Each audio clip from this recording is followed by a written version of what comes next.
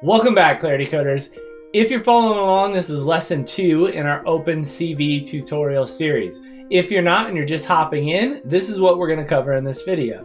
We're going to go over drawing boxes and identification on top of images or live video in OpenCV. You see this in a lot of advanced object detection and AI programs. This is going to get us even closer to our final project of actually creating a program like that. Let's not waste any more time and jump right in.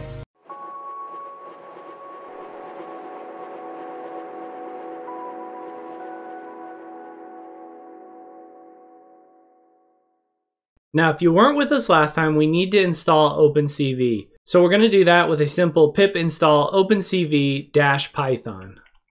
Hit Shift Enter to run the cell. You shouldn't have to do this if you installed it last time. After that, we can go ahead and import CV2. Shift Enter, and we're ready to go. So the image that I'm going to use here is this image that you see here with the penguins. If you don't have that, you can download it from the GitHub. You don't have to use this image. You can use any image you would like. And we're going to pull the image in just like we did last time. We're going to do image equals cv2.imread and then the file name. Now, one thing I wanted to show you here really quick is what happens if you have the incorrect file name or you don't navigate to the path correctly. If I add some gibberish here and run this, you'll notice I don't get an error. And if I print that out, you'll see nothing shows up at all. If we look at the type of this image now, it's simply none type, so there's not a good error there. So you want to make sure that you're getting the path correctly, and if you're not getting the results you expect, make sure that you actually have image data in here. So let's go ahead and clean up our path. Make sure you got your capitalization, everything fine here. I'll run that again. And then I'll run this type below, and you can see that we have a NumPy array, which is way better looking than our none type. Now we're going to show our image exactly like we did last time, so let's go ahead and add that in real quick. We're going to do cv2.imshow. You can call the title of the window whatever you want, and then pass in your variable of your image. And just like before, we'll do cv2.waitKey with a parameter of 0, so it's going to wait until we close it. And we can do Shift Enter again to run this cell. Now, just like last time, you'll see it looks like it's kind of hanging. We'll reach down, grab that image. Just like that, you can see that we pulled in our ginormous image again. So now one thing that we're going to do right away, just like last time, is resize it. And you can see that was successful as well. Now, of course, if we show the image again, it's a much more manageable size. So let's go ahead and try to add a square box like you see in all the object detection tutorials.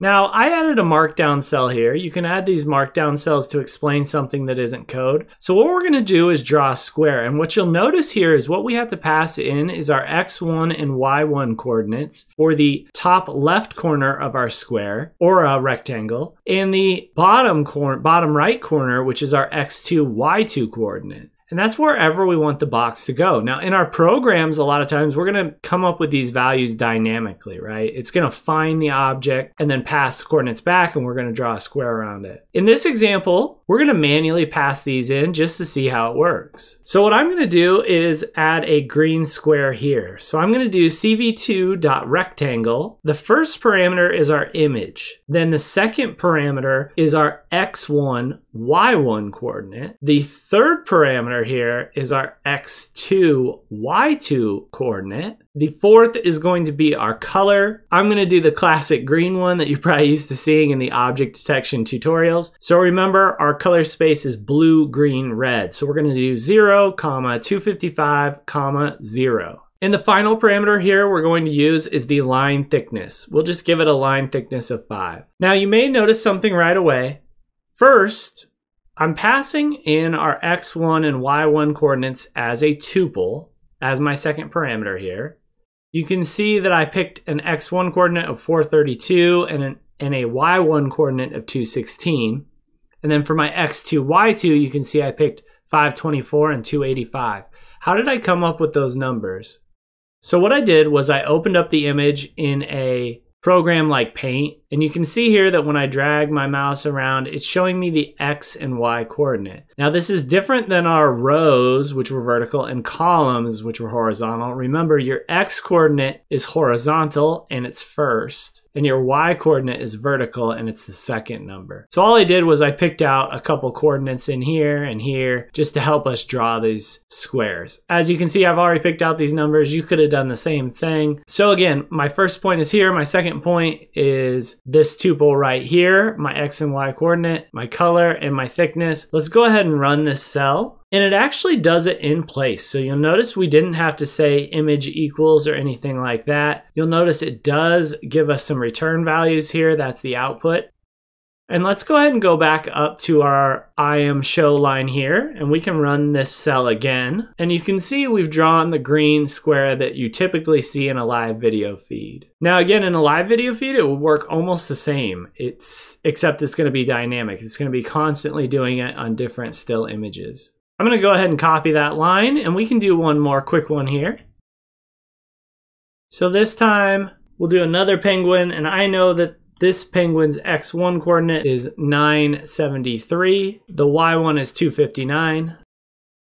The X2 is 1070. And the Y2 is 326.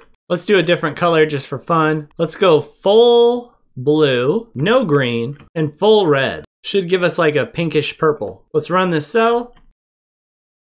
And if we slide up here, we can show our image again. And you'll see we've added another square.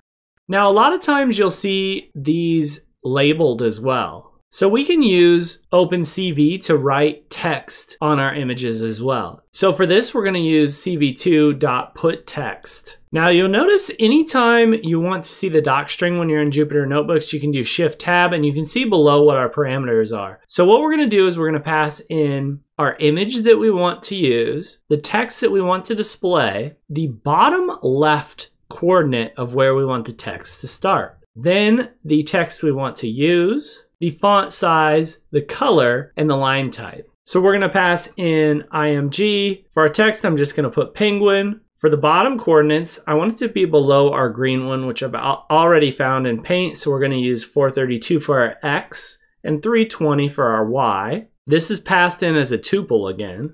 Then to find our font, we can do CV2. And I'm just going to push Tab here. And you can see that some of my choices pop up. This is very helpful again in Jupyter Notebooks, just a short key to see what you're working with here. We're going to use one of these, which is they're all fairly ugly. We're going to use the simple one down here. We'll do a font size of just 1, a color of black. So we're going to do 0, 0, 0, and then our line type of 2. Now I'm going to hold Shift Enter and run this cell. You can see we get some output again. We're not too worried about that. And if we show our image again, you can see that we've added the text penguin below our identification mark. Easy. We're going to build on this in live video, but if nothing is harder than this, it's all just built upon this to identify our objects. One more that I'm going to show you that I use sometimes, and that's to draw a circle. So we're going to do cv2.circle. Again, we can Shift Tab and see what we're going to have to pass into it. So we're going to do image 252, 252. Again, I just picked this from the image in Paint. We'll do a radius of 50.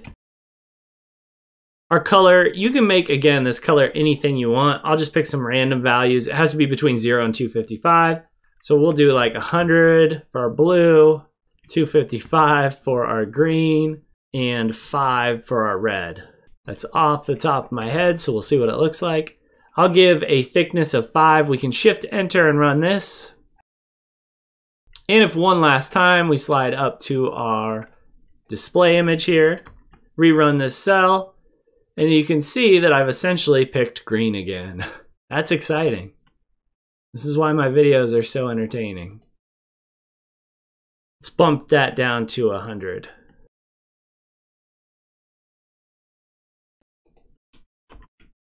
There we go. So that brought up a good point here and something I wanted to mention as well. If we don't reload in this image each time we add something, if we rerun a cell but change something, it's going to change our image in general. So what I mean by that, we already had this rectangle here that was green.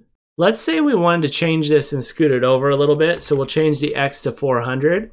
If we rerun this cell without reloading in that image,